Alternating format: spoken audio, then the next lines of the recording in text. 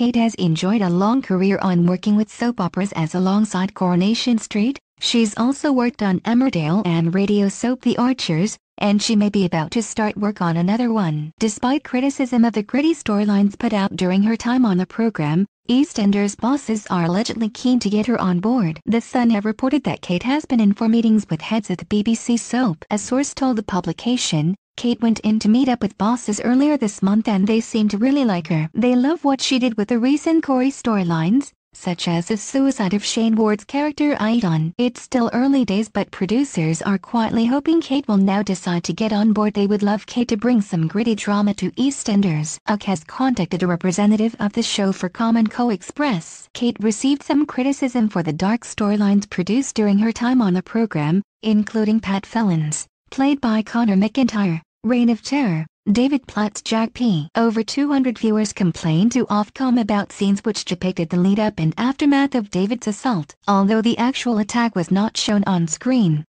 Shepherd, rape in Bethany Platts, Lucy Fallon, grooming ordeal. The broadcasting watchdog did not uphold any of the complaints. In an appearance on Lorraine in May, Kate defended the dark plots in the program. "It's an interesting one, because I still think there's a balance in the show. The Felon story is pretty dark, but it's also an art story about a serial killer," she explained. "If you're going to tell any story about her, it's quite hard to not be dark. Whether that's Richard Hillman from classic Corrie, beating someone to death with a crowbar is pretty dark."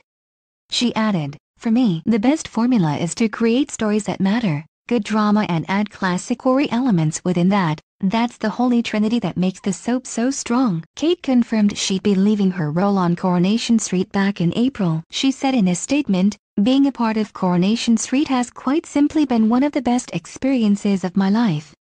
I am proud of the stories we have told and the impact they have had, and I've had a ball working with one of the best and most talented teams in television.